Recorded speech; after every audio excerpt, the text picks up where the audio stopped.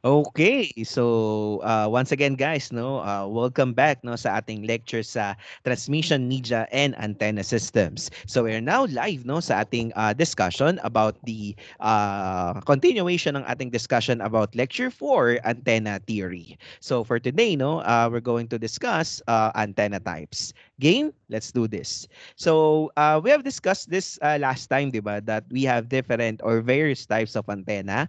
And one of them is the isotropic radiator. No? So ano ba yung isotropic radiator? So isotropic radiator, also known as isotropic antenna, okay, emits the signal uniformly in all direction. In other words, at the distance d from the antenna in any direction, the transmitted signal power is the same. So as you can see, its radiation pattern is spherical in nature. So meaning to say that with equal distances at any direction from your isotropic radiator, the signal level is the same. No, so sabi ko nga na ikwento ko last time na when I was studying transmission media and antenna systems before, so I thought that the isotropic radiator is the best antenna because lahat ng direction guys equally distributed ang power niya. But later on I realized na isotropic radiator siya yung actually pinakapangit, that's the worst antenna in terms ng directivity. Okay? Kaya guys, lahat ng antenna natin, okay, always kino-compare natin sa isotropic radiator. Okay, kasi nga 'di ba para malaman mo kung gaano ka kapogi, anong gagawin mo? Tatabi ka sa pangit, 'di ba? No, so kahit pangit ka, medyo popogi ka na din, pag tumabi ka kay isotropic radiator. But technically guys, in real life, it's hard to make an antenna that is similar to isotropic radiator. Keep that in mind. So that's why isotropic radiator is only theoretical in nature. Okay, so hindi talaga siya kayang gawin. We cannot mimic the radiation pattern of an isotropic radiator. We cannot have an antenna that radiates equally in all directions. Okay? Another theoretical antenna is the elementary doublet, no? So another term for this is the Hertzian antenna.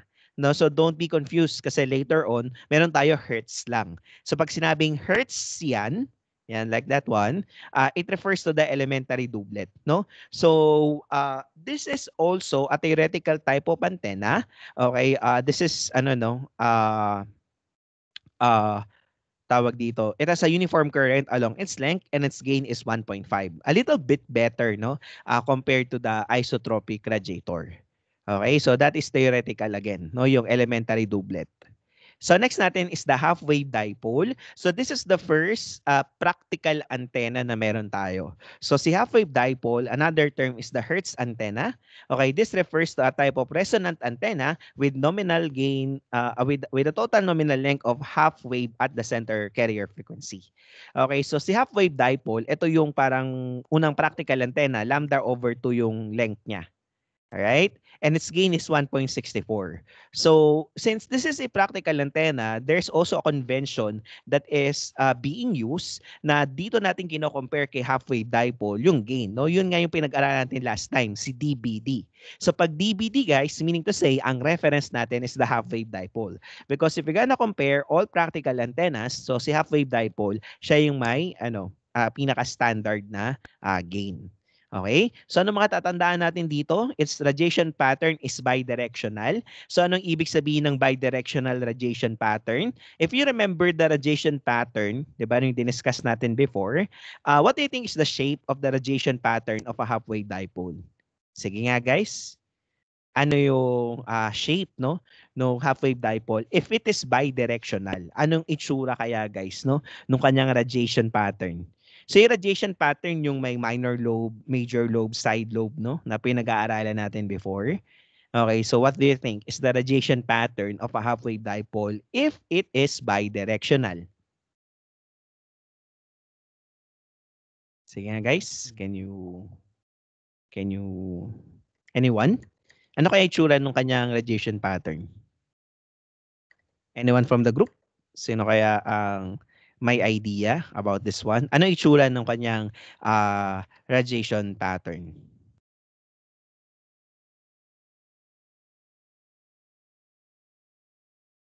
Wala. dual lobe 180 degrees apart. Maybe that's correct, no? But maybe probably that's correct. But I think there's a very straightforward way to say it. Okay. Ano yung itsura nung radiation pattern nung half-wave dipole? But I think that's also correct, no? Dual lobe 180 degrees apart. I think that's right. But there's an easy way on how can you describe the radiation pattern of a half-wave dipole. Anong itsura niya, guys? Okay. I think dual lobe 180 degrees apart is correct. But that's quite weird way to describe it.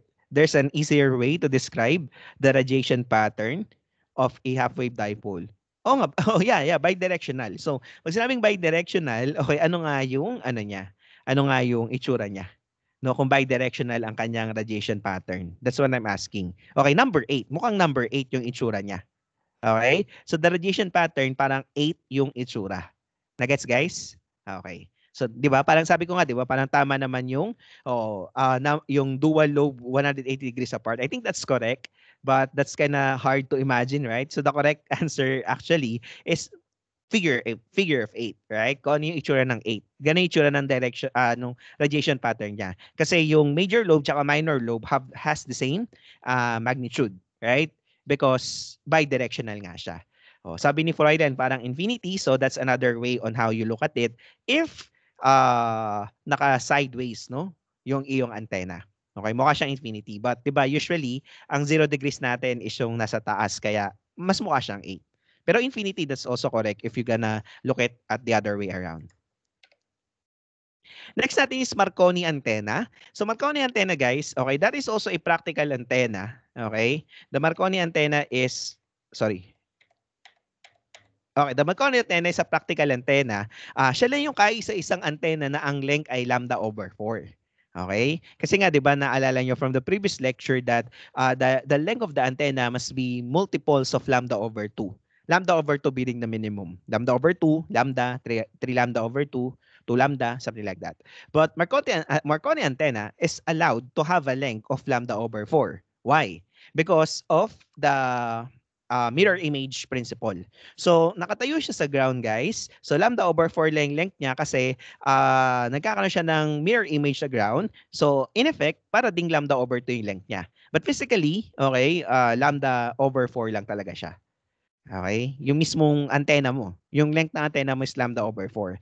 But it creates a virtual image on the ground na lambda over 4 din. So that's why parang lambda over 2 pa din siya. Okay? And that is only possible for a Marconi antenna. Why? Because Marconi antenna is vertically polarized. So pag vertically polarized, ibig sabihin yung signal mo patayo, di ba? With respect to the ground. And also, the application of Marconi antenna is only focused on ground wave propagation. So doon lang siya specifically pwede gamitin. Kasi baka isipin nyo, sir, edi yung gawin ko sa ang gawin ko sa Hertz antenna or sa half-wave dipole, itayo ko na lang din sa ground, sir. Okay, pwede naman. But it will act, okay, as a Marconi antenna in that case. Alright? Ganun yung idea niya. But if you want to use it as a half-wave dipole, kailangan lambda over 2 yung length niya. Okay? Kasi ang Marconi antenna, very specific for vertically polarized signals lang siya sa ground surface. So in short, ground wave propagation. So yung mga AM radio stations, mga Marconi antenna yung gamit nila. Okay? By the way, no? Okay. We have here the folded dipole. Folded dipole is basically a half-wave dipole. Kaya lang, folded siya. So, wala siyang effect, no, with regards to the electrical length. Lambda over 2 pa din siya. But what changes, the radiation pattern is also the same. What changes is the radiation resistance or the feed impedance. So, pag gumamit ka ng folded dipole, ang magiging feed impedance mo, 292 ohms na. No? As compared to before na 73 ohms lang siya. Okay. So, what's the purpose of that? What do you think is the purpose of using a folded dipole, okay, instead of a half-wave dipole? Kasi technically, the radiation pattern, the gain, everything is the same. What only changes is the feed impedance. So bakit kailangan pa natin ng folded dipole? Ba't kailangan pa natin ng 73 n square? Kaya dalawang fold siya. So kaya naging 292, no? Kung dalawang fold po. So kung tatlong fold, ano ba 'yun? Ano ba yung 3 square? 9. No, multiply nyo na lang. You get what I'm saying, guys? Okay, so bakit kaya? What do you think is the purpose of using a folded dipole if the game is the same? If the radiation pattern is the same? Okay, what do you think is the purpose of that? So, kumbaga, para saan siya?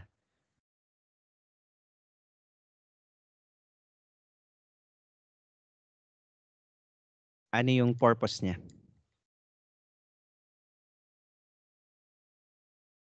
'Di ba? Kasi yung gain niya the same lang, yung radiation pattern niya is the same lang. So, ang nagbago lang yung fade impedance. So, what's the point, no, of using a folded dipole over a half wave dipole? When will you use half wave? When will you use a folded dipole? Sige nga, guys. So, rack up your memory, no? Based dun sa mga pinag-aralan natin before.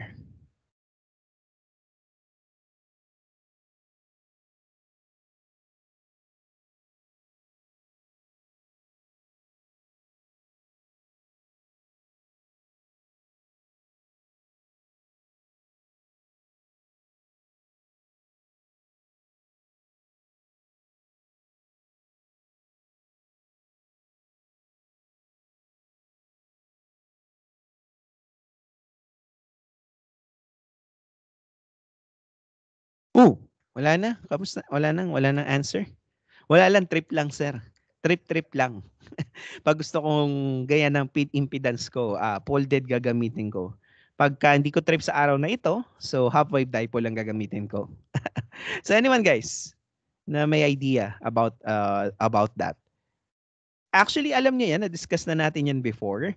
Hindi niyo lang siguro napapansin or di lang kayo aware na isa yun sa mga application ng mga diniscuss natin before.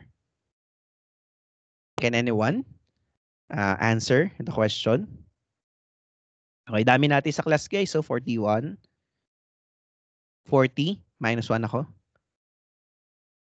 Okay, so anyone na oo. Yan. Anyone na may answer? Okay, we have an answer here. Okay, characteristic impedance. Correct. But in what way? Okay. So, tama naman yung sinabi mo, pero kindly explain. Okay, very good, no? Ayan, 'di ba? Kasi remember guys, no, you have a transmission line. Naalala niyo 'yun, 'di ba? Okay, meron kang transmission line. So you have the transmission line, meron yung characteristic impedance. Now, ang load natin usually is the antenna. So, 'di ba, for maximum power transfer to happen, dapat parehas or match, no, yung characteristic impedance mo dun sa load mo. So that's why guys, no, you will use a folded dipole, okay, if your characteristic impedance is high, 'di ba? You will use half wave dipole if your characteristic impedance is low. For example, ang cable mo is coaxial cable. Usually, 'di ba, mga coaxial cable nasa 70 something, nasa 50 to 70 ohms ang kanilang characteristic impedance. So, ang magandang gamitin doon, half wave dipole lang. Kung parallel wire transmission line naman ang gamit mo, no? So matataas ang input, matataas ang characteristic impedance noon, right? So that's the reason why you need to use a folded dipole for that. Para hindi masyadong malayo, no, yung impedance. Kunyari, 300 ohms yung characteristic impedance mo. If you will use a half-wave dipole which has a 73 ohms feed impedance, laki ng laki ng mismatch, right? So ibig sabihin malaki ang nun, mga losses, 'di ba? Kasi nga 'di ba, for maximum power transfer to occur, dapat parehas ang ang characteristic impedance sa load impedance. Okay? So if that's the case, it's much better if you gonna use the folded dipole kasi mas malapit ang 292 kaysa kay 300. So, pag nag-impedance impedance matching ka, hindi ka masyadong mahihirapan because hindi naman masyadong magkalayo yung minamatch mong impedance. Not unlike, if you're gonna match 73 kay 300, medyo mas malayo yun. Okay? So, that's the purpose of that. Naintindihan nyo ba? O hindi nyo na naalala yung yung concept ng characteristic impedance? Nagigets nyo ba, guys? O wala na, nalimutan na po. Okay. Yan, nalimutan na nung iba, no? So okay lang naman, nalimutan niyo na siya but make sure that you will remember that one no pagdating ng exam. Okay? Okay, next natin is horn antenna. Okay, so horn antenna guys, okay, usually we use that no type of antenna in conjunction of a waveguide. So what is waveguide? We'll be discussing that next week. Okay? So next week no, ituturo ko sa inyo yung yung waveguide, no? Because that is under our last topic which is yung last topic kasi natin guys is microwave communications. So sa microwave comms, no? So doon natin di-discuss si waveguide. So for now, tandaan nyo muna na pag ang transmission line mo ay waveguide, usually ang ginagamit mo ay horn antenna. Okay? So tandaan nyo yan guys, no? Ang waveguide kasi is basically similar to transmission line. The difference is the frequency, no? So hindi kasi effective ang transmission line sa high frequency transmission, pero ang waveguide very effective siya in that sense. Okay? So ito yung mga ano niya, no? Pardon for this one, no? Hindi ko pala na-correct. It's supposed to be DE, theta E, guys. 'Di ba DH to, so theta H. So ito DE, theta E, ha? Paki-correct na lang guys sa inyong notes. So supposed to be theta E. Okay? So ito yung ating mga beam width, no? Ito yung beam width ng ating horn antenna and this is the gain of the horn antenna. Okay, beam width, no? Baka nalimutan nyo na, beam width is the angle, no, between the half power points of your radiation pattern. But technically, what beam width gives us is how narrow our signal is, no? Kasi pag narrow, guys, it means unidirectional siya. Okay? And the idea is the dapat unidirectional, 'di ba? For a better transmission. Next natin is the parabolic antenna. So on your screens is an example of the parabolic antenna. So parabolic antenna is one of the best antenna, guys. Okay? At usually ito rin yung ginagamit natin sa microwave communications. Okay? So ito yung formula ng gain niya, efficiency times pi d over lambda square, and that it's beam width 70 lambda over d. So kanina guys, dalawa yung ano niya, yung beam width niya, kasi rectangular yung cross section niya. So, side view kasi itong nasa screen nyo guys eh. Pero yung cross-sectional view niya, rectangle po. No? So, dalawa yung beam width niya. Ito bilog eh. So, isa lang yung beam width niya. Diba? Bilog kasi siya. So, ito yung formula. 70 lambda over d. Okay, we also have the helical antenna. So, helical antenna guys, this is a very special type of antenna because we use this no for circularly polarized signals. Okay, sa mga circularly polarized waves. Okay, naalala nyo ba from our lesson last time about the different types of polarization, horizontal polarization, vertical polarization. We also have the circular polarization. Ito kasi guys, there's a phenomenon na nangyayari if your signal passes no beyond the ionosphere. Okay? So, ang phenomenon na yun ay tinatawag na Faraday rotation. Okay? Faraday rotation. So, anong ibig sabihin ng Faraday rotation? Kunyari, ang signal mo ay vertically polarized or horizontally polarized. But when it passes no to a certain layer in the ionosphere, okay, the tendency of your signal is maging circularly polarized. Mula sa vertical, iikot siya. Mula sa horizontal, iikot siya. So if that's the case, no, ano na siya, magiging circularly polarized signal na siya. And, okay, ang tawag doon sa phenomenon na yon is the Faraday rotation. Okay, Faraday rotation. Now, kung circularly polarized na yung signal mo, paano mo i-receive yun? Dapat circularly polarized din. You get what I'm saying? So, kung naging circularly polarized na siya, di ba sabi ko nga sa inyo, no, dapat your antenna will match the polarization of your signal. Kung horizontally polarized, horizontally polarized. Kung vertically polarized, vertically polarized. Kung circularly polarized, pwede naman ding vertical ang pang-receive mo, pero hindi 100%. You get what I mean? Kasi umiikot siya. Pwede ring horizontally polarized ang pang-receive mo. Pero again, hindi yun magiging 100% because umiikot siya. So, why not use a circularly polarized tawag dito, antenna as well. So, that's the purpose of the helical antenna. Okay? Usually, ginagamit lang natin to sa satellite communications kasi doon lang naman prevalent yung effect ng Faraday rotation. Once it passes the ionosphere, papunta na sa outer space, umiikot na siya. So that's why yung mga receiver natin sa mga satellites is mga helical antenna which can receive circularly polarized signals effectively. Okay? Yun yung idea natin. Okay. Don't be confused with the satellite na with the satellite na ginagamit sa Waze. Okay? Iba yung mga satellite na yun, guys, no? Yung satellite na tinutukoy natin dito ay mga communication satellite. Nakita na kayo, guys, ng mga OV ban? Yung sa mga sa mga mga nagbo-broadcast. Nakita na kayo nun before. Usually madalas diyan sa may UN, sa may Supreme Court, 'di ba? Usually madalas doon yung mga OB ban ng mga TV stations. Nakita na kayo nun, guys. Nung may face-to-face classes pa sa mga dumadaan sa TAF. Usually pag may mga pangyayari diyan sa mga Supreme Court, nakatambay sila diyan eh. Nakita na kayo ng ganun, guys? O hindi? Or wala kayong pakialam dati?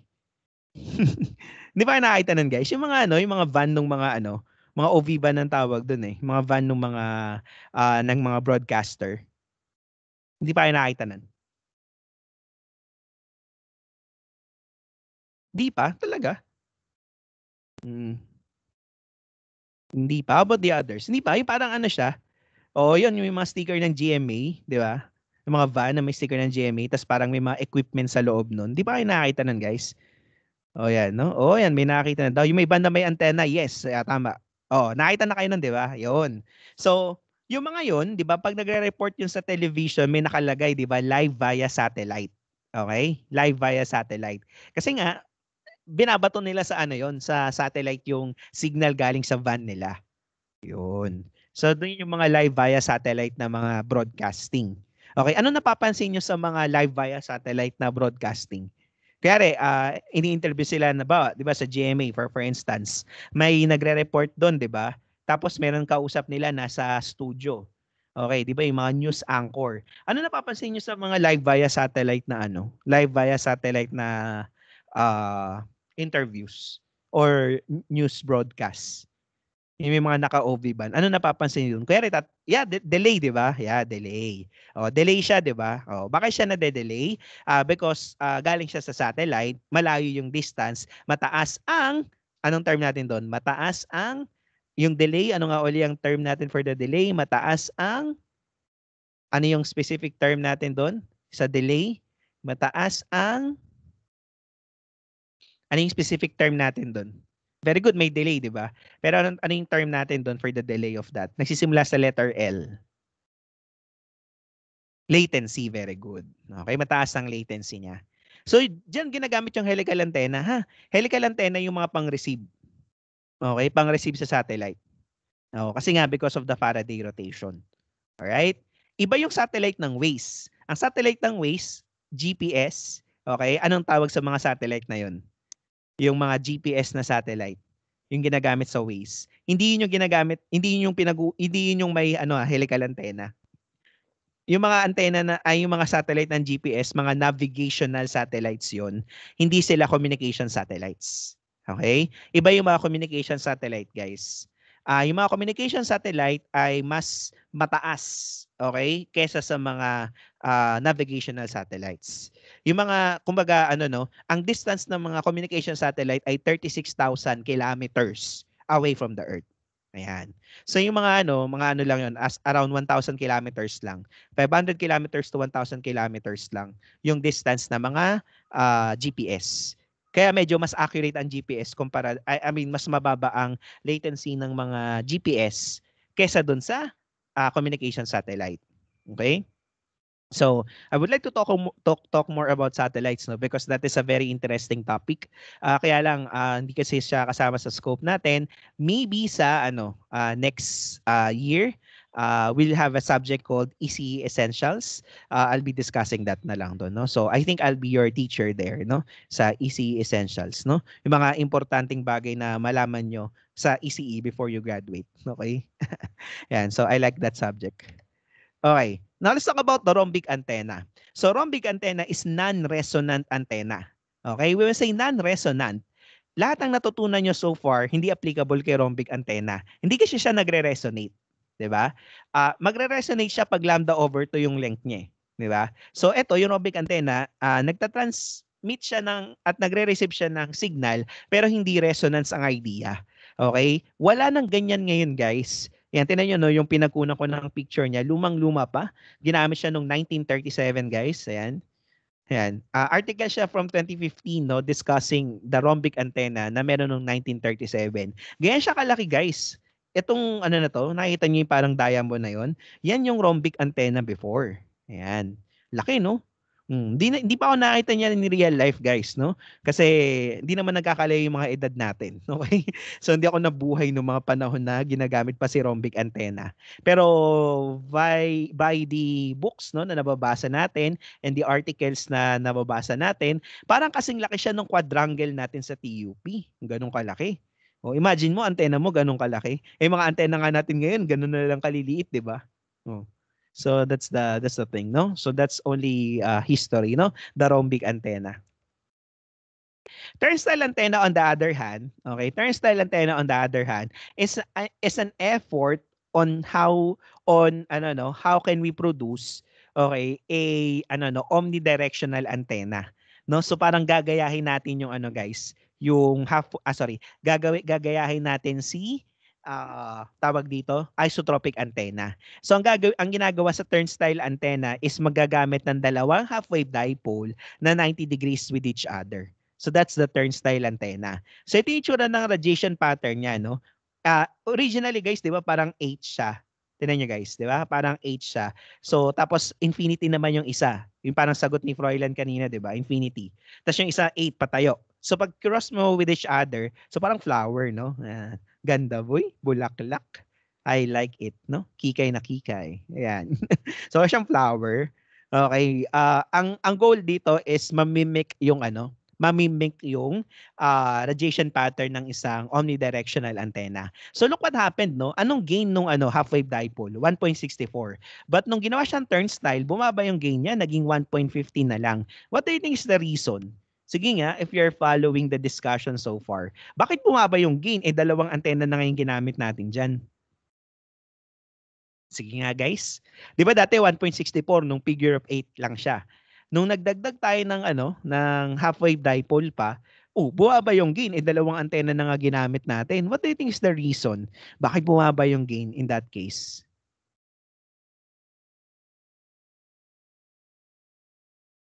Okay, kasi mas naging mas nalayo siya sa pagiging unidirectional.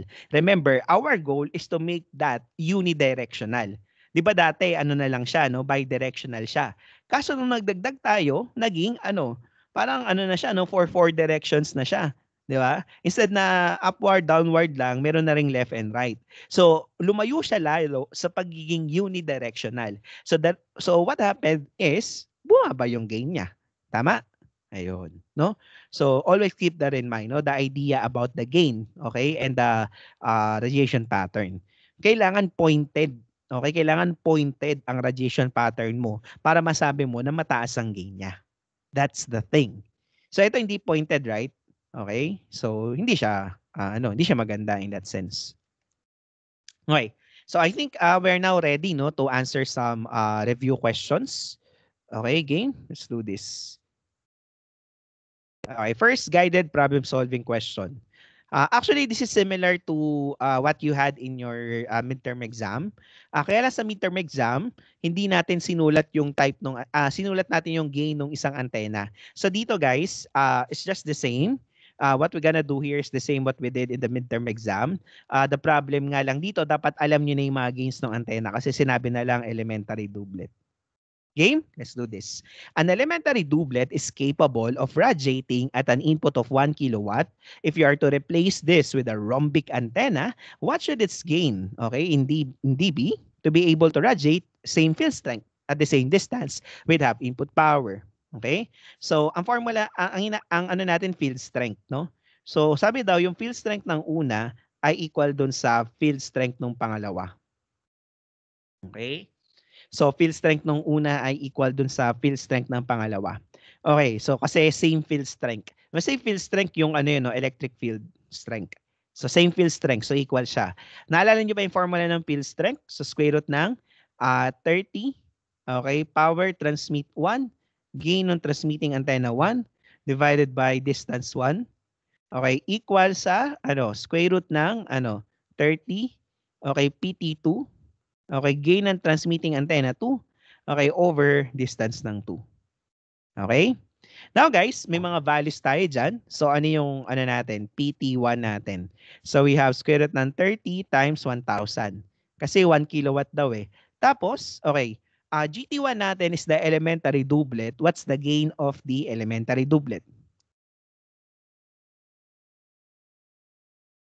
From our lesson guys, what's the gain of the elementary doublet? 1.5. So just replace this with 1.5.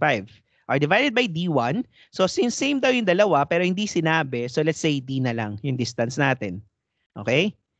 Equals square root of, okay, we have 30. Okay, what is PT2? So kalahati daw ng input power. 'Di ba? Sabi dito, with half input power. So kung kalahati ang input power natin, that would be 500. Ayan. Tapos yung isa, hindi natin alam. Sabihin natin GT2 na lang. Okay? Divided by? Okay, again, hindi sinabi yung ating distance, but according sa problem, the antenna will radiate at the same distance. The same distance. So it means that ang D2 natin will also be D. Okay, tapos, cancel lang guys. Bang, bang, cancel yon. 30, cancel din. D, cancel din. And what is GT2?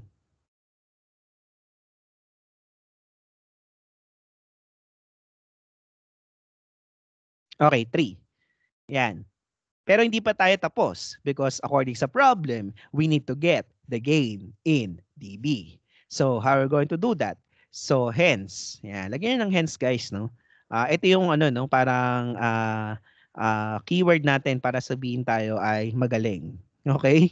Charot lang. So, hence, okay, so we have GT2. Okay, pag sinabing dB is just the same as dBi. So, 10 log ng guys. Again, pag sinabing tawag dito, pag sinabi sa problem na kailangan natin is decibel, it's just the same as dBi. So, saan natin i-divide ang 3? Di ba pag dBi, anong reference? Again, pag dB lang nakalagay, parang dBi din yun. So, what's your reference pag dBi? Sa atin i-divide yung 3 sa 1. Okay, guys? Yan. Kasi, not unlike others, sa antenna, dapat lagi kang merong reference. Okay, so what is our GT2, guys? 10 log ng 3. 4 point?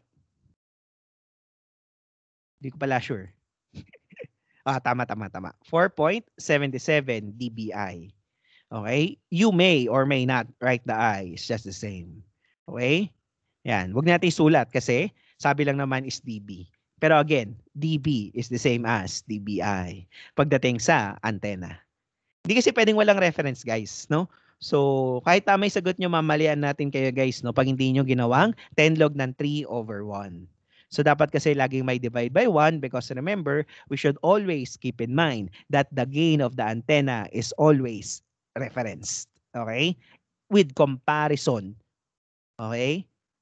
Kumbaga, hindi kasi siya providing a gain on its own. Kumbaga, kino-compare mo lang kung gaano siya kaganda kumpara dun sa mas pangit na antena kaysa sa kanya. Okay? Naintindihan guys? Kaya lagi may over 1. Kahit na nonsense naman, di ba? Ba't mo pa di-divide by 1? Yun din naman yun. I would just like to you guys to keep in mind that the antenna gain is always referenced. Okay? Naintindihan po? So I hope you understand, no? Yung mga simple things such as that. Okay, let's do this one. Calculate the beam width of a helical antenna having a diameter of 80 millimeters and a pitch of 62.5 millimeters. The antenna operates at 1.2 gigahertz and has 8 turns. So, beam width, may formula lang tayo guys kay beam width, no? Naalala nyo pa? For helical antenna. That is 52 lambda over pi d. Okay, tapos, square root ng, guys? Lambda over ns. Ayan, no? So, 52 lambda over 5d square root ng lambda over ns. Okay, so we have 52. Okay, lambda, no? So, what is our lambda? Dapat pala kinalculate. Sige, diretsuin ko na guys, Yan. Pero in practice, is much better to calculate lambda first. Pero dahil naisulat ko na, panindigan na natin. Okay?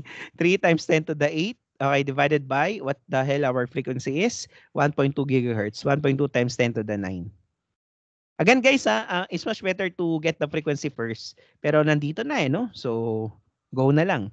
80 millimeters, 80 times 10 to the minus 3. Okay, tapos square root ng lambda.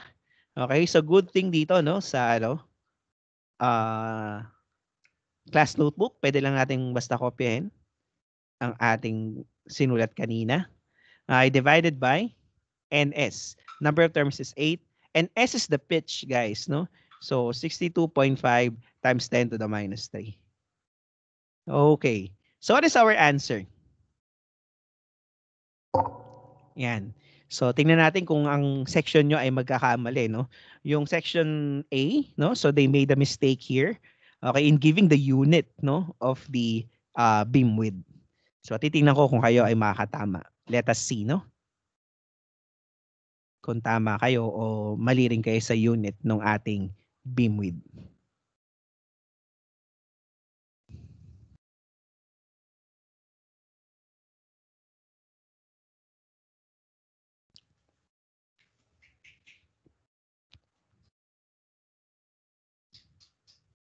Uy, compute niya yan. Alam mo ng mental ko yan, guys, no? Mahirap yan. Hindi ko kaya mentally yan.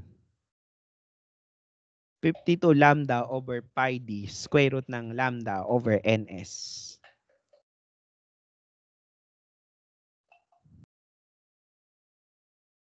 So, pakitulungan nga ako, guys. Can you solve that one? 52 lambda over pi d, square root ng lambda over ns. Oy! Yung lalabas, guys.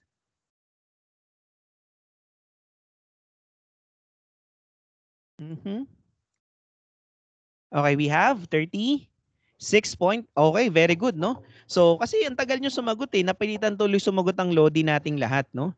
Yan, ganyan talaga, no? Yan, save the class, di ba? 36 point. Okay, 58 degrees. Ayan, no? Alam niyo yun, talagang ano eh, na-frustrate na si Papa Bear sa inyo eh, no? Ang tagal nyo daw sumagot. Kailangan pa ba daw every question siya ang mauunang sumagot? Ayan, no? Nadi-disappoint si Papa Bear sa inyo, no? Ayan, kadamihan ng mga sumasagot, guys, no? Hindi nyo nilalagay yung unit. So, correct, no? The answer is degrees ang unit ng ating beam width. Okay, hindi po 36.58 lang ha, pakilagay po, no? 36.58 degrees. Okay? Yan. Sagot nung isang section nung yung 3A, sagot nila meters. Okay? 36.58 meters. Beam width, guys, is angle, ha? Ayan, no? Ayan. Okay? Alright, very good. 36.58 degrees. So, Lodi talaga natin si Mr. Papa Bear, no? Pwede mong bigyan ng palakpak 'yun. Pwede naman, no? Palakpak dito, applause. Ayan. No? Iba talaga ang ano, no? Oh, si Mr. Papa Bear. Wala eh, pinilit yung ano eh. Ang tagal yung sumagot daw eh. Kaya siya na daw ang sumagot. Okay, Lodi. Ano? Yan, next time daw ha. Huwag niyo siyang hayaang unang sumagot, no? Yan. Tinan mo nung sumagot siya, no? Nagsigayahan na lang kayong lahat, no? Charot. Joke lang, guys, no? Ito mo, nagalit tuloy si, ano, no? Si AJ, no? Ginawa niya talagang degrees, no? Yan. Yan. Ginalit niya, eh, no? Binigyan, nilatagan tuloy tayo ng degrees talaga. Okay, let's go back here, guys. Okay, next problem. A parabolic antenna has a diameter of 3 meters, an efficiency of 60%, okay, and operates at a frequency of 4 gigahertz. Calculate its gain in dBi, round off to the nearest whole number. So what's the formula for the gain of the parabolic antenna? So gain ng parabolic antenna is the efficiency times the quantity of pi d, okay, over lambda, okay, square. Ayan. So, lahat naman ay given. Direct substitution lang, guys. So, 60% ang efficiency, so 0.6. Okay, multiplied by pi. The diameter is 3 meters and the frequency is 4 gigahertz. So, we have 3 times 10 to the 8 over 4 times 10 to the 9. Okay? Tapos, i-square lang daw natin itong lahat. Yan. So, may sagot tayo dito, guys. But actually, our answer, So you have an answer here, right? May answer ka sa gain. But sabi sa problem, we need to get our gain in dBi. So whatever your answer here is kunin nyo lang in dBi. So hence, okay? So whatever your answer here, if you want to get the gain in dBi, it is simply equals sa 10 log ng ano guys? 10 log nung nakuha nyo doon divide by 1. Okay, so what is our gain in dBi? And remember, according sa problem, you need to round off your answer to the nearest whole number.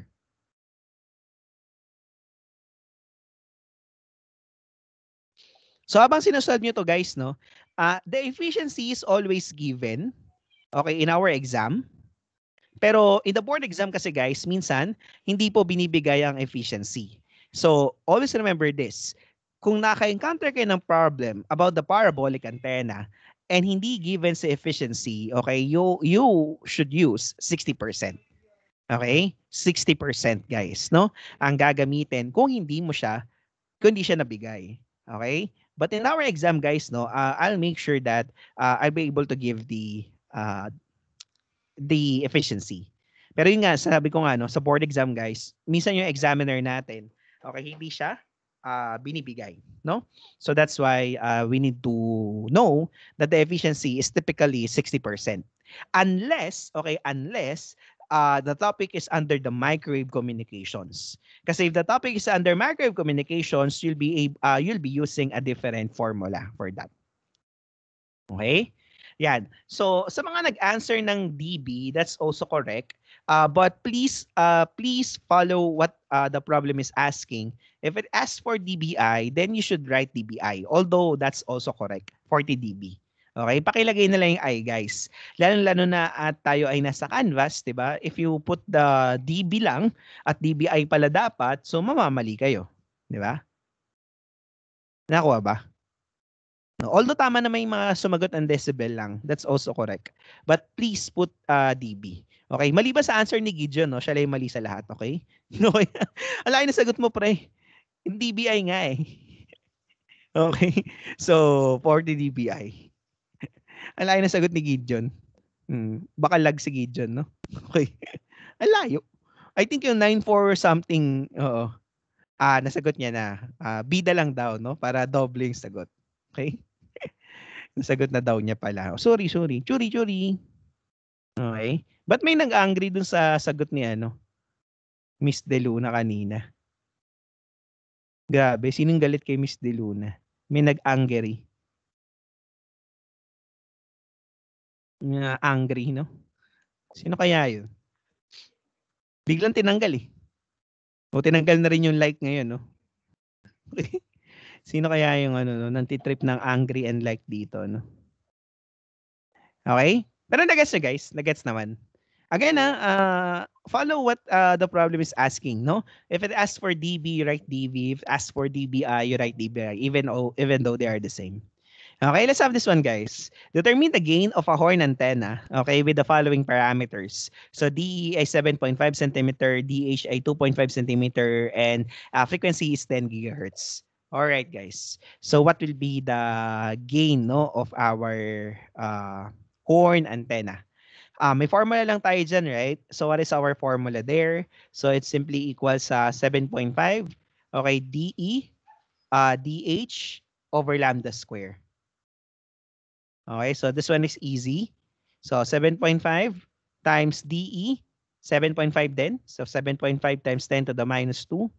Okay, multiplied by 2.5 times 10 to the minus 2. Okay, over lambda square. So that is 3 times 10 to the 8 over the frequency is 10 gigahertz, 10 times 10 to the 9. Okay, tapos square lang. So what is our gain, guys?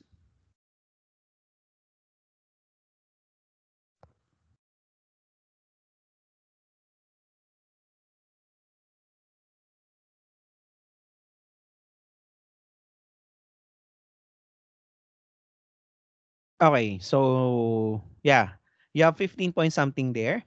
So whatever your answer here, so kailangan daw in dBi siya. So it is simply equal sa gain in dBi. So 10 log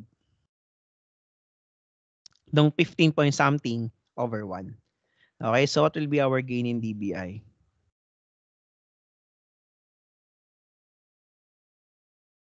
Okay, we have 11.94 dBi.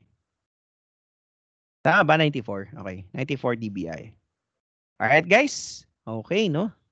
So yeah, that's it, no, for the fundamental antenna types. So let's proceed sa next topic natin. Okay, so our next topic guys is antenna arrays. Okay. So antenna arrays basically is a set of multiple connected antennas which work together as a single antenna. So what's the purpose of using an antenna array? Para saan ba si antenna array? So matanong ko nga kayo guys, no. Naalala niyo yung lesson natin last year or last year ba? I forgot. Yung lesson natin sa ECAD about the amplifiers. I've asked you before, no? I've taught you this before. How can we say that a certain amplifier is good? 'Di ba? Mataas ang gain, mataas ang input impedance, mababa ang output impedance. So pagdating sa antenna naman guys, no, what do you think is the criteria on how can we say that an antenna is good? Similar to what we did in the amplifiers, what do you think are the criteria that should be met para masabi natin na ang antena natin ay maganda? Ano dapat ang criteria? Kaya guys, di ba naalala niyo yun, no, sa amplifier? Mataas ang gain, mataas ang input impedance, mababa ang output impedance. So those are the things that we need to consider if we want to say if a certain amplifier is good or bad. So for the antenna naman, no, ano ang kanyang mga criteria? How can we say that a certain antenna is good?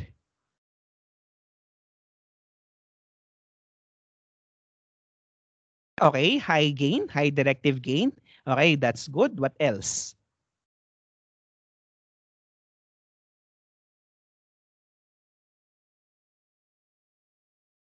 Mataas ang gain, mataas ang feed impedance. Actually, not really about the feed impedance. The feed impedance, guys, kailangan lang siyang i-match dun sa input, dun sa characteristic impedance ng transmission line mo. So, hindi kasali yung about the feed impedance. So, mataas ang gain, ano pa guys? Bukod sa mataas ang gain, ano pa dapat ang characteristic, no? How can we say a certain antenna is good? Again, it's not about the feed impedance. As long as match ang feed impedance mo with your transmission line, that is good. Okay? So, kung mababa ang feed impedance mo, just make sure that mababa din ang transmission line na gagamitin mo. Or vice versa. Okay? What else? Bukod sa high gain, high directive gain. So ano pa bukod doon? Ang criteria, how can we say that a certain antenna is good?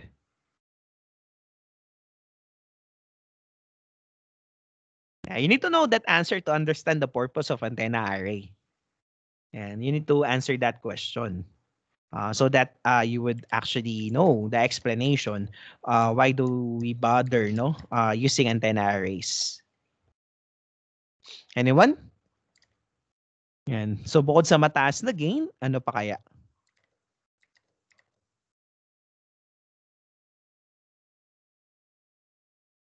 Okay, so we have here maliit ang beam width.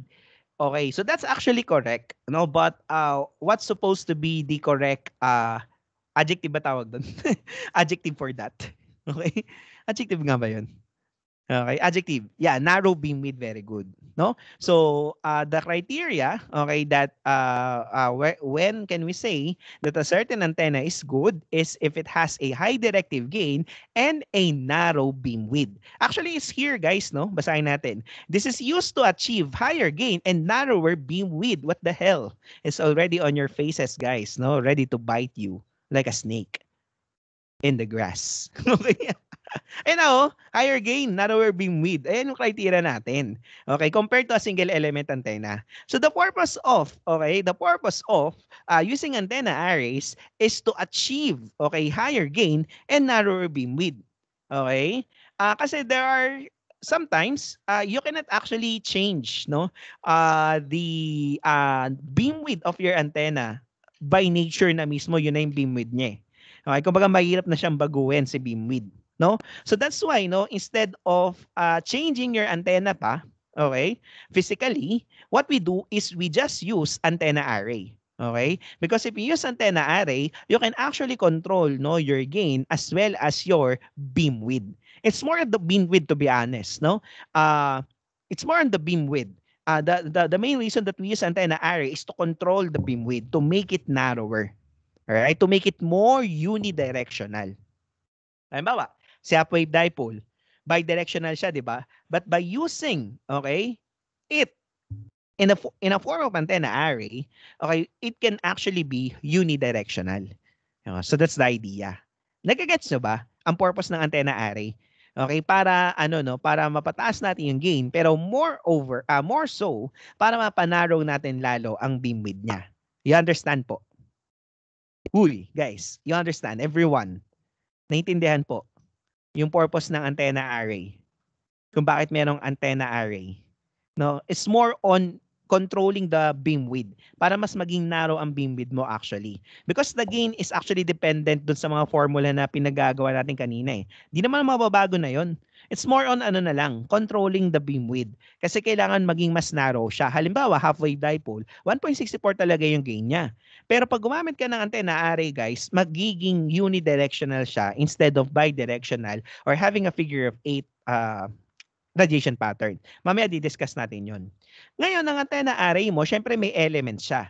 Ang itsura ng antenna array, guys, is yung mga typical na antenna na nakikita natin. No, marami siyang elements. Usually, mga antenna ng television sets natin, those are antenna arrays.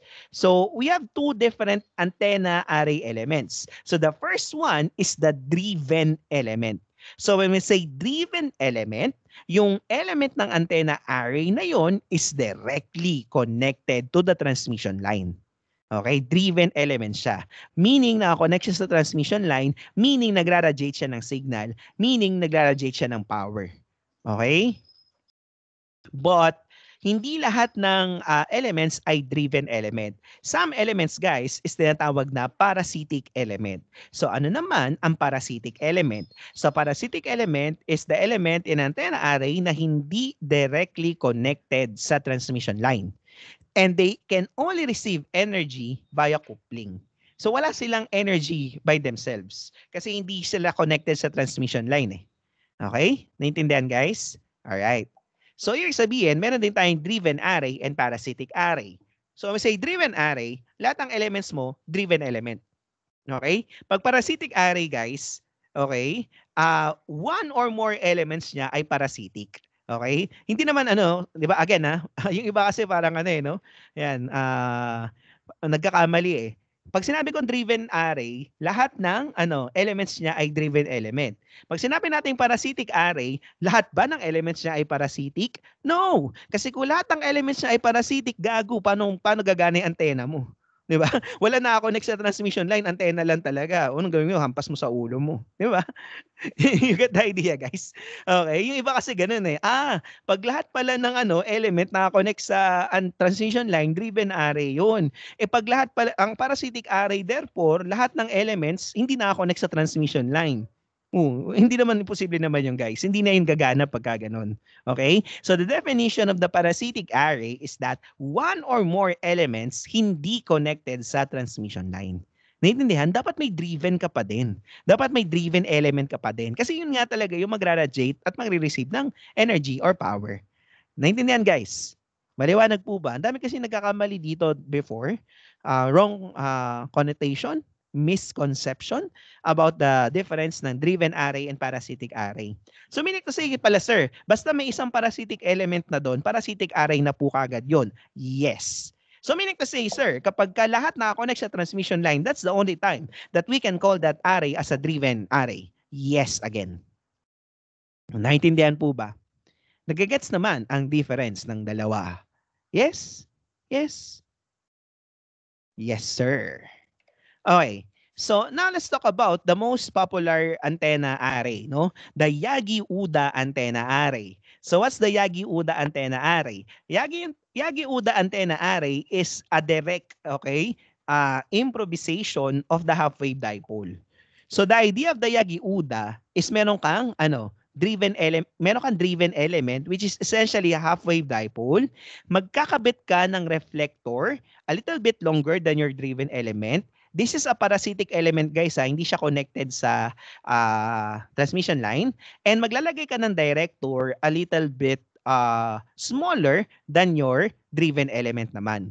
So what will happen here is ibablock ng reflector mo, or hindi naman ibablock but rather i-reflect niya no, yung kasi 'di ba ano to? Bidirectional siya. So may signal siya sa likod, 'di ba? Iba-block niya 'yon, i-reflect niya sa harap. Tapos ito naman director, dahil mas maliit yung length niya, papatulisin niya yung signal. Nag-gets niyo guys? Naintindihan niyo? 'Di ba? So patulis yan eh. So mas liliit siya, mas tutulis yung signal mo. Mas magiging narrow yung beamwidth mo. Okay? So that's the idea about the Yagi-Uda antenna array. That's the most popular type of antenna array. I've asked this before, no? Kung inabot nyo pa yung Baron Super Antenna, hindi na daw. So, am I really that old, guys? Okay? Kasi nung bata ako, no, merong Baron Super Antenna. Yung kay Ernie Baron. Kilala nyo po ba yun? Hindi na siguro, yung isang section hindi na daw eh, no? So, kilala nyo ba? Kilala nyo pa si Ernie Baron, o di ba? Itong si President, hindi niya kilala si Ernie Baron. The fuck. Okay? Parang iba kilala pa, no? So si Ernie Baron yung knowledge is power. Hindi alam yun. Grabe, tanda ko na ba?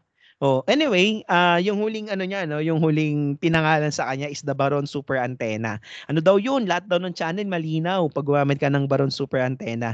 Usong-uso yun sa amin dati sa Cavite. Meron nga kaming ganun nung bata kami. Baron Super Antenna. But technically, the Baron Super Antenna is a Yagi-Uda antenna. So, Yagi-Uda antenna is named after Yagi and Uda. hindi ko alam yung pangalan eh. So after siya kay Yagi-san and Uda-san. Ayan, no? Sila yung gumawa ng Yagi-Uda antenna array. Okay, again, the Yagi-Uda antenna array is a parasitic array. Okay, this is a direct improvement of the half-wave dipole.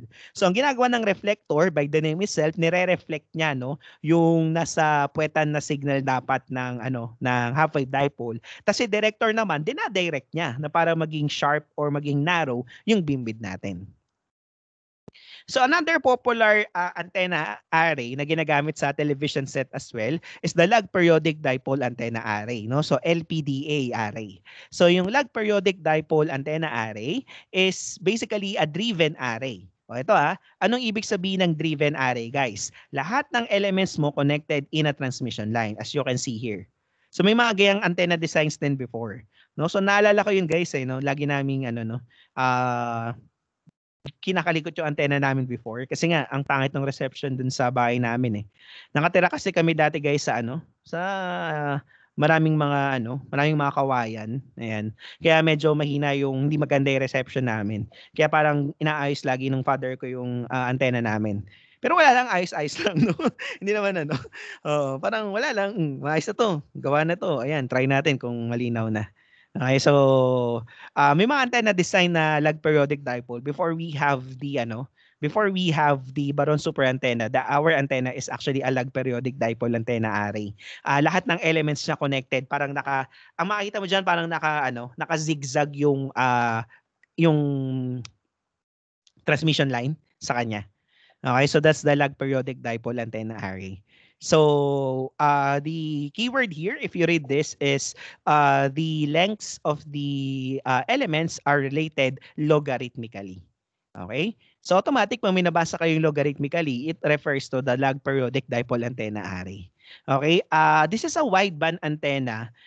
That's why malaking range of frequencies yung kaya niyang i-receive. Okay? So that's it now for the antenna arrays, no? So I hope that kahit papaano na-gets nyo naman siya. So for our last topic, guys, no? This is also the conclusion of the antenna theory lecture, antenna systems. No, 'di ba? Transmission media and antenna systems. Ayan. Okay, so i-discuss natin siya. So by the way, our lecture number 5, which is the microwave communication system, we will gonna study that from the start, no? So pag-aaralan natin yung parang transmission line niya, yung kanyang parang radio wave niya, tsaka yung antenna na yung ginagamit sa kanya, and antenna system niya. Kumbaga parang yung mga lesson natin before, uulitin natin lahat, no? For the microwave communication system, which will be our lesson next week. Okay? So for the meantime, let's do this problem. Okay, so let's do this problem. Okay? Ayan. So, game, let's do this. By the way, guys, no, hindi ko nalagay yung operating frequency. So, the operating frequency is 750 megahertz. So let's read this one.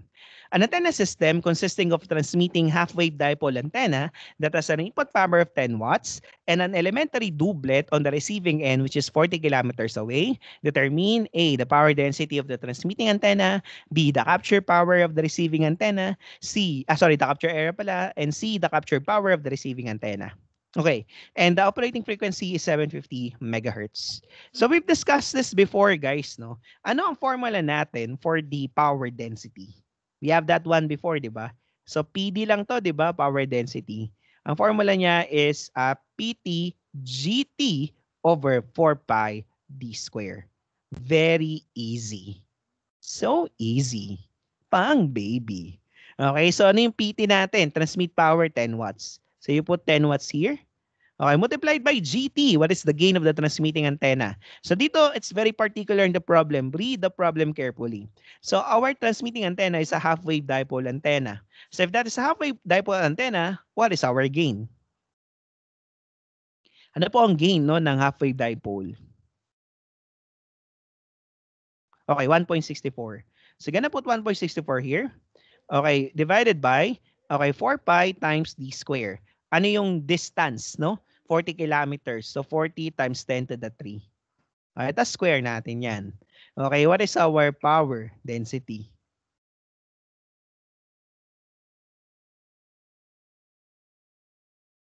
What is our power density, guys?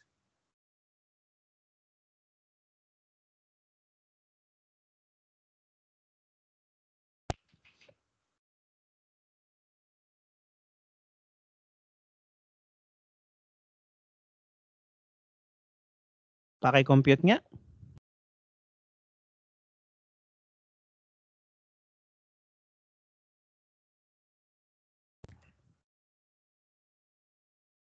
Okay, so we have 8 point, what's that?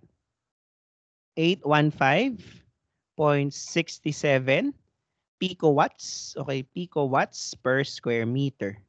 All right, nice. Okay, next natin guys, we have what? We have letter B. Okay, ito bago to guys, no? Ayan, bago po ito. Capture area. Okay, ano yung capture area na sinasabi natin? If you still remember, no, ano yung diagram natin for the power density before? Yung illustration natin sa power density. Naalala nyo pa yun, guys? I think we've discussed that during the wave propagation discussion. Ano naalala nyo itsura nung discussion natin about the power density? Yung inverse square law. Di ba ang nangyayari, guys, as the signal travels farther away from the source, what happens to the energy particles? They tend to what? Kaya nga another term natin doon is blank loss eh, no? Naalala nyo pa? Yung sa inverse square law. They tend to separate is correct, pero mas proper term is spread. 'Di ba? So nag-i-spread siya, guys, 'di ba? Kaya nga ang another term natin for that loss is the spreading loss. 'Di ba tinanong kayo, no, what's the solution for that? Anong solution natin doon, guys? Kasi kapag habang lumalayo yung distance, pakunti ng pakunti ang marireceive mong signal kung gagamitin mo lang ay yung same na pang-capture mo. Naalala niyo yon? So what's our solution there before na na-discuss natin? Kailangan lalakihan yung capture area. Very good. Okay? Actually, hindi yung receiver, no? Oo. Hindi yung receiver, ha? Chukiti, mali yun, ha? Hindi lalakihan ng receiver. Lalakihan yung capture area. Okay? So, now, how do we intend to do that? Paano natin lalakihan yung capture area? Hindi po lalakihan yung receiver, but rather tataasan ang gain ng receiving antenna. Why? Because the capture area or the effective area is equal sa lambda square over 4 pi times the gain of the receiving antenna. Gets, guys? O, 'di ba? Ang mga sagot nyo, tataasan yung effective area. That's correct. Pero how would you do that physically? You need to increase the gain of the receiving antenna. Okay? Or pwede mo rin namang ano, no, babaan yung frequency. But syempre, kung may operating frequency ka, why would you change your operating frequency, right? So you don't, especially in the Philippines, you cannot just simply change the frequency. No? So, may franchise ang frequency, right? Okay. So I think every one of you is already aware, no? Because last year, di ba, it so happened that there's an issue about the franchising of the frequency, di ba? About the ABS-CBN issue, no? So I know that most of you, being ECE students, are aware of that. So you have the idea about the intricacies of frequency. You cannot just simply change frequencies, right? No, kasi may ano yon, may permit yon, may franchise yon. Okay? So, may frequency na yun lang ang pwede mong gamitin, no? At nakalaan yun sa iyo. So, yun yung idea. So, kasi 'di ba, tingnan nyo, kung babaan ko ang frequency ko, tataas din ang effective area ko. 'Di ba? Kaya lang, it's not really that easy, no? To change frequency. Because if you change frequency, you will change your equipment. 'Di ba? Kaya nga 'di ba ano, no? Bakit ano, no? Ba't kailangan ng ABS na makuha yung dati nilang frequency? 'Di ba? Ba't hindi nilang kumuha ng bago? 'Di ba? Kasi the idea there is yung mga equipment mo, lahat ng equipment nila yun yung frequency na kailangan. So they need to change everything, 'di ba? Their design and everything. If you change frequency. So changing frequency is not the solution in these types of problem. So the main thing that you can change here is to increase the gain. Unless in another universe, you can change the value of pi. Okay? So kung pwede mo, yung pi ko 0.1 na lang. Ayan, no? Lalaki din yung effective area ko, no? So, kunyari, pwede mong baguhin yung value ng pi sa ibang mundo, yeah, pwede naman. Pero that's the reason. The only thing that you can do is to increase the gain of the receiving antenna. Okay, so we have 3 times 10 to the 8, okay, divided by, ano yung denominator natin? 750. So we have 750 times 10 to the 6, okay, square, divided by 4 pi, multiplied by the gain of the receiving antenna. What the hell is our receiving antenna, guys? Elementary doublet. Anong gain nun, guys? What's the gain of the elementary doublet? 1 point? Ano pong gain? Yeah, 1.5. Okay? So what is the effective area?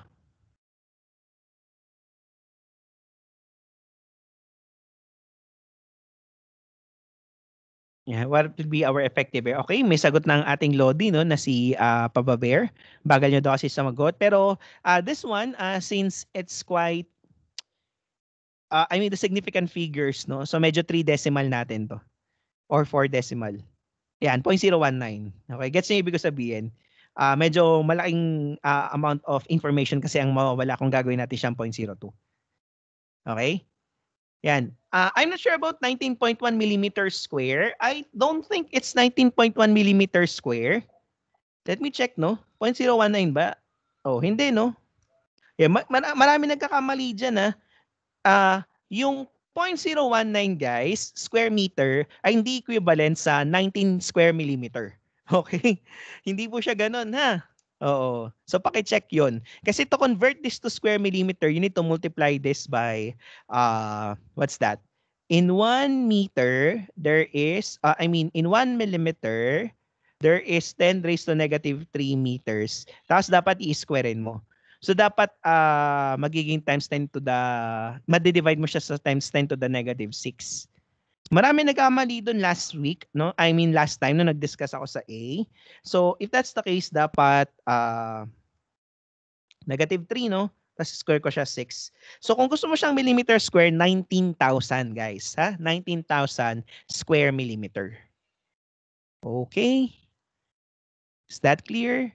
Ingat doon na marami nagkakamali doon guys. Hindi porket times 10 to the negative 3 square millimeters na po. Ha? Ingat po sa ganun. Ingat sa ganun. Ha? So, para hindi ka magkamali, pag area ang tanong, square meter na lang kagad isagot mo. Alright, alright. Is that clear? Okay. So, okay na to, no? That's the effective area. Yan. Next natin, guys, is the captured power. Na-discuss na natin to before. So, sulat lang natin. So, yung captured power natin, PC, okay, is equal sa PD times the effective area. Okay? Sana yung PD natin? Na-compute na natin yan kanina, guys. 815, no? 815.67. Okay, picowatts per square meter. Yan, multiplied by, ano guys? Multiplied by 0.019 square meter. Okay, so your answer is supposed to be in picowatts, right? So what is our captured power?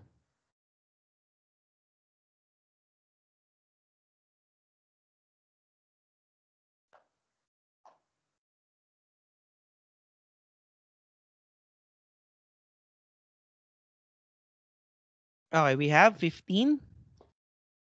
Tama ba to? 15.550 picowatts. Okay. So there's that. Okay guys, naintindihan po? Nagigets naman?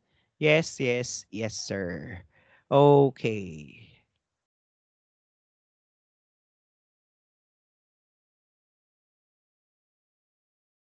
Okay, so that's it guys, no?